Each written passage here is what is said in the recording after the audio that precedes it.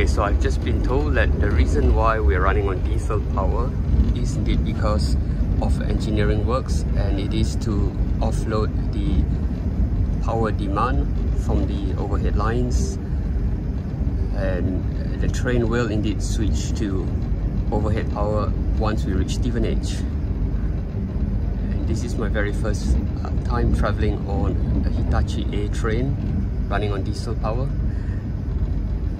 and the diesel generators can be heard in the background whenever the train accelerates, like now.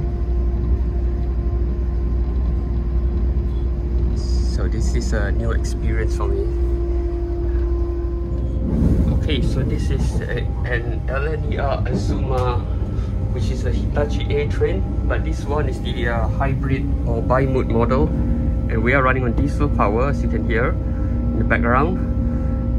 And I've been told that this is to offload the power demand on the overhead lines, because a couple of weeks ago I was traveling on one of the trains, one of the Thameslink train, and the overhead lines tripped because too many trains were routed along these lines.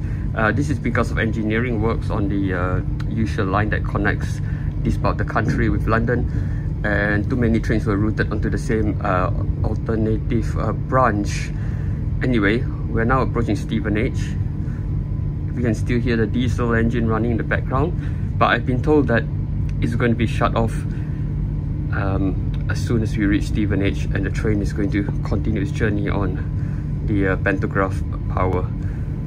So we'll keep recording, and I'm going to step out of this train and see what the situation is. In particular, whether the pantograph is already raised or not. So as you can see, the cam is still pushing these doors outwards to plug against the insulation seal.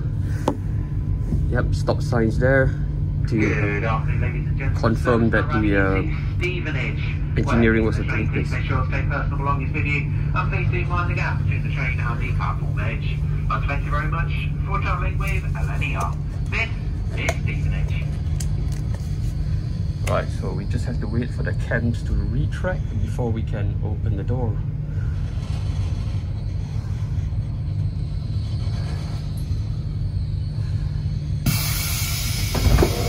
It does so automatically based on speed, and now we have to wait for the driver to unlock the door. Here we go. Okay, so it's still running on diesel power. And now it's shut off.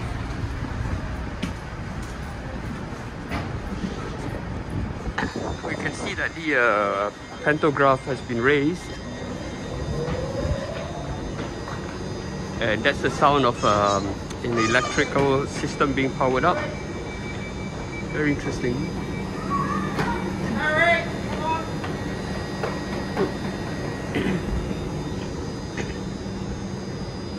So I believe the sound that we are hearing now is just some cooling fans running. We can see the exhaust case right in front there, right in the middle of the screen.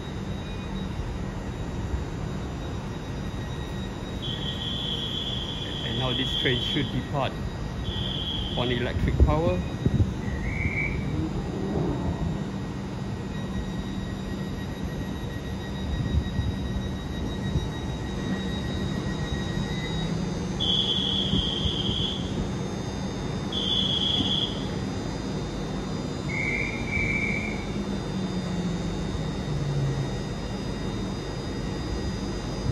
So it's going to be a lot quieter and faster for the passengers who are continuing this journey up north to Leeds. Okay, brakes have been released.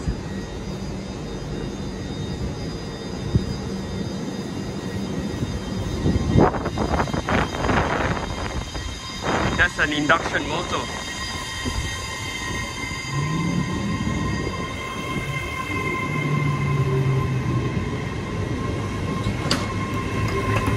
Okay, that's the sound of the doors being pushed outwards against the frame once again.